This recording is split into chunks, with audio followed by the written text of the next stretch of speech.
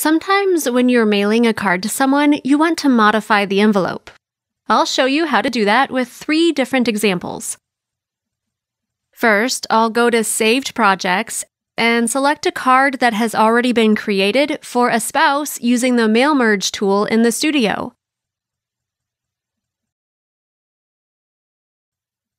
Here's the front, and here is the text inside. I've already added the spouse's name right here. The way I do that is by using the Mail Merge tool, which is right over here. I'll select Spouse Name.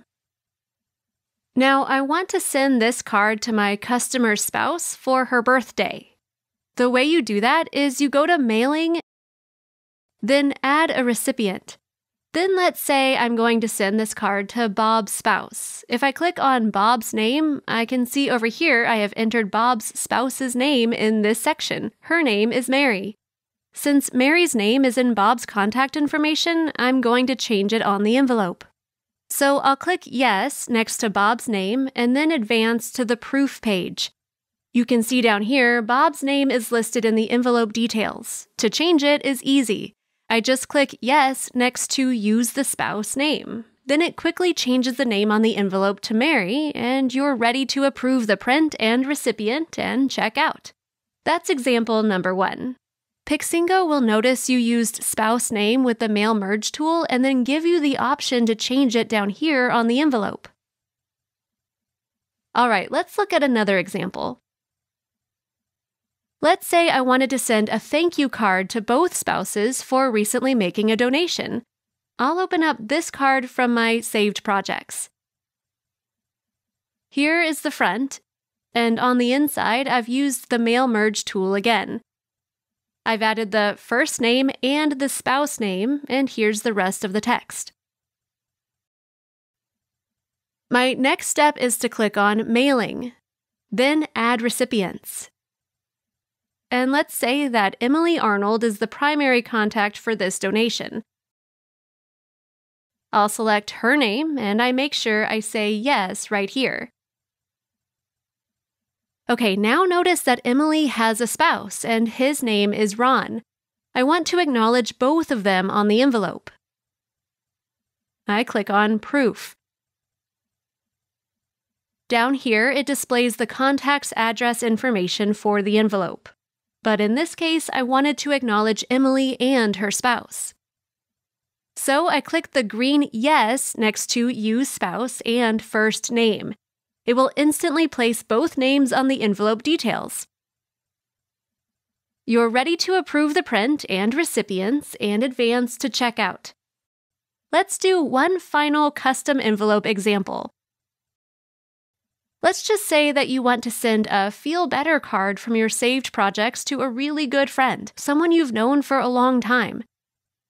Let's open up this card.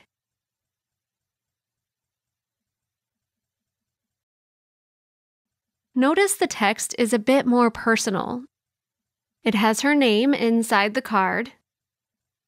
I'm not using the Mail Merge tool. When I send this card to her, I'm going to modify the name on the envelope to fit the occasion. I'll click on Mailing, Add Recipient. Her name is Sherry. Click Yes next to her name, then go to the proof page. Since I'm not using the Mail Merge tool, you will notice down here there is an Edit Envelope icon. When you click on it, you can actually change the name on the envelope. Maybe in this situation, I'll use an encouraging nickname, like Wonder Woman. We want her to get better and subtly tell her that she has superhuman powers. Then click Save. Now you will see her name change to Wonder Woman on the envelope along with her address. That's how you modify the envelope for any situation. Just remember, if you're using the Mail Merge tool, it will automatically pick up the option to drop in the first name or the spouse's name or both names, but you must click Yes to accept the change.